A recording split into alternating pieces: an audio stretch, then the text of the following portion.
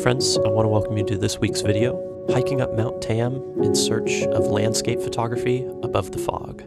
I really hope you enjoy the video.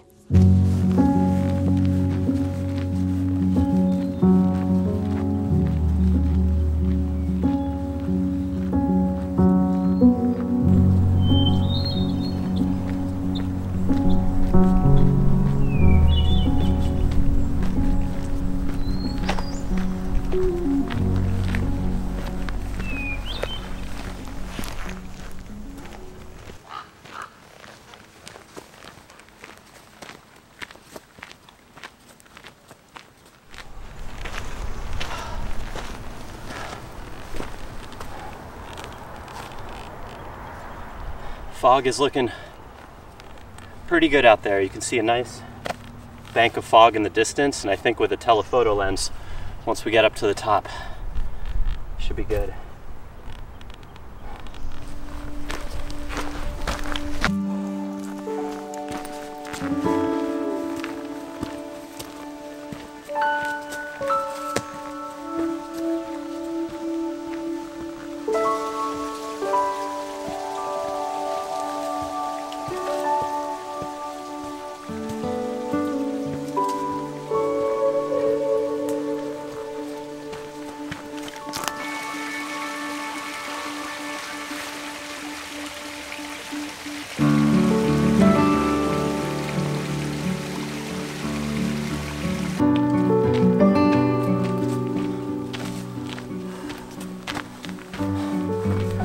So, for the most part, I think we're out of the woods.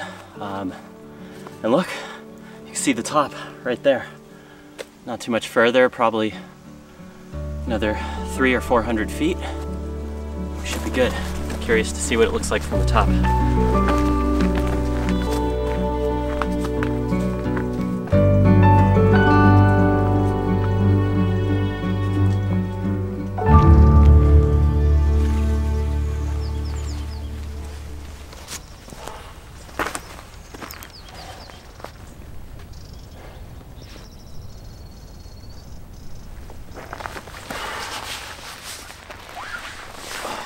Seriously, so spectacular up here.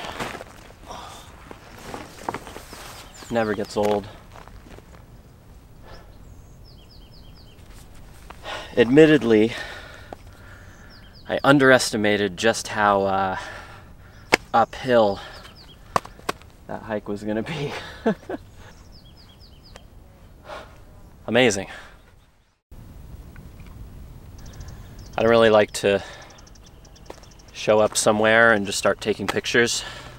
I just like to hang out for a while, so I think that's what I'm gonna do. I'm gonna probably just sort of grab some water, have a little snack, sit down, enjoy the view. I'll kind of look around and see if there's any compositions that I think might be interesting for some photography and for some time lapses.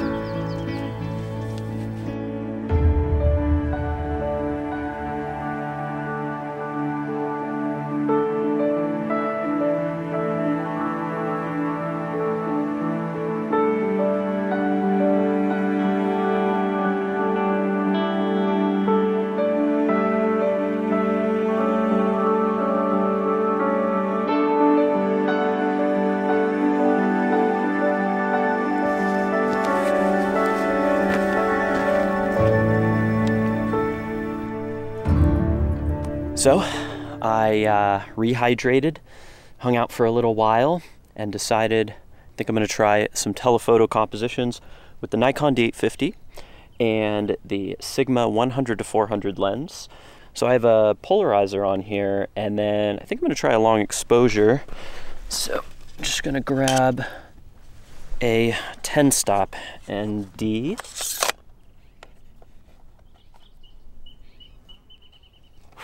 There are so many bugs. I have given many meals to many mosquitoes on this hill. f6.3, ISO 100. I think I want to try a 30-second exposure.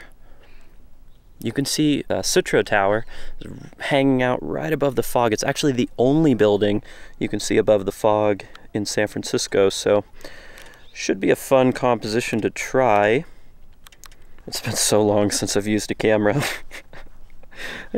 I'm like playing with the buttons and I'm like, what does this do again? Alright, I think that's good. Okay, I'm gonna try this one. We got 30 seconds, f11, ISO 100 at 400 millimeters. It's gonna be awesome, I think. Or not, it'll be a photo though. Something I haven't done in a while.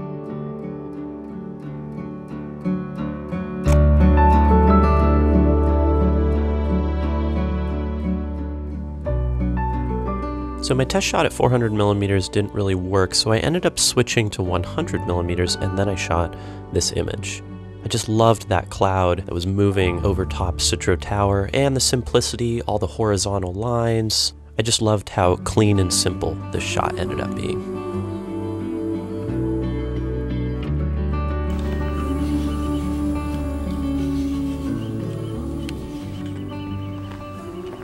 Well, I think it's time to break some of this gear down and maybe go for a little walk, see if we can find anything else.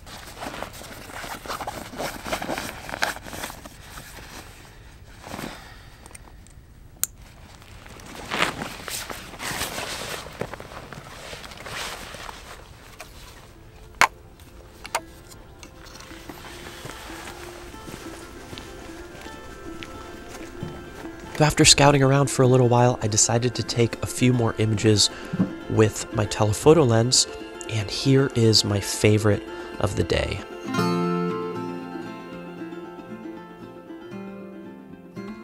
I found this nice grouping of trees on the ridge closest to me that was getting this really beautiful golden warm light. And I love how that's matched by the cooler tones in the fog and the cooler tones on the other side of the ridge. It was a perfect balance of these curvy lines of the fog, the tree line, and the ridge line in the foreground.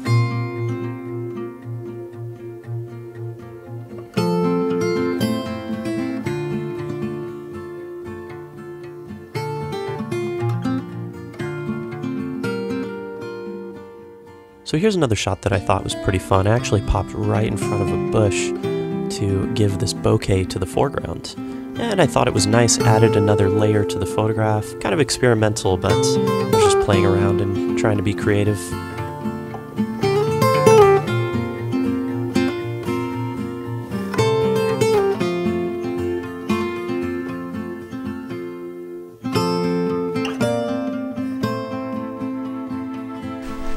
So I started to make my descent down the mountain. Little did I know I would stumble upon one of my favorite scenes of the day. So I'm about 3/4 of the way down the mountain, and I got treated with a pretty cool surprise. I started peeking around that corner over there, and I saw this. Check that out. Just a gorgeous scene of fog. I love all the different layers. We're a little bit lower, so we really get to see those layers, the different ridge lines at the different elevation. And we see the fog pouring over the mountain in the distance, but then it's just kind of hovering right in the foreground here. Even right down below this tree line, we can see a little bit of that fog. It's absolutely gorgeous. So I'm definitely gonna shoot a time lapse of this before I head back down. So I got the camera clicking, time lapse is rolling. Perfect timing because I think the fog is going to start rolling up here. As I've been standing here setting up the shot, the fog has gotten a lot further up this hillside. You can actually see it down there rising a little bit. I'm hoping I can get at least 3 or 4 minutes before the fog actually engulfs the trail, but we'll see.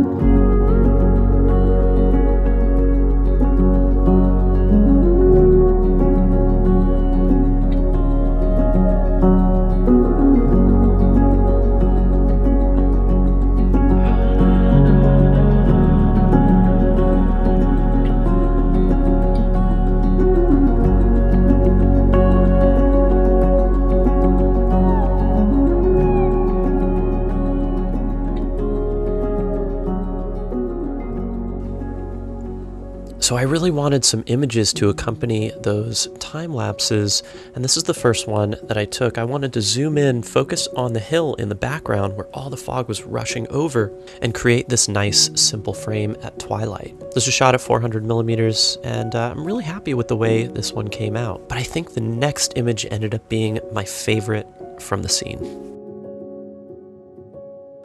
So I ended up switching to 100 millimeters for this frame, and I just love the way the fog looks in this scene. I tried a few long exposures, but to be honest, the texture in the fog was actually a nice addition here, so I went with this shorter exposure instead.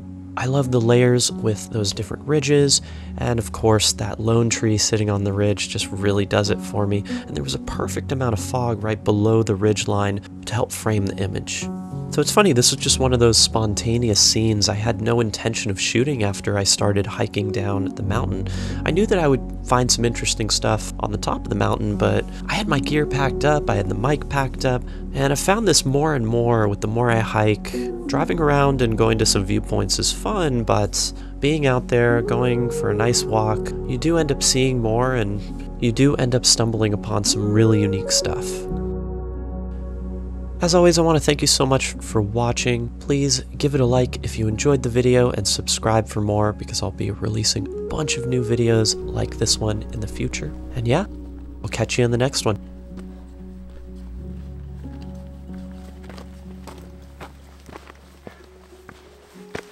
Almost forgot my camera. Oh.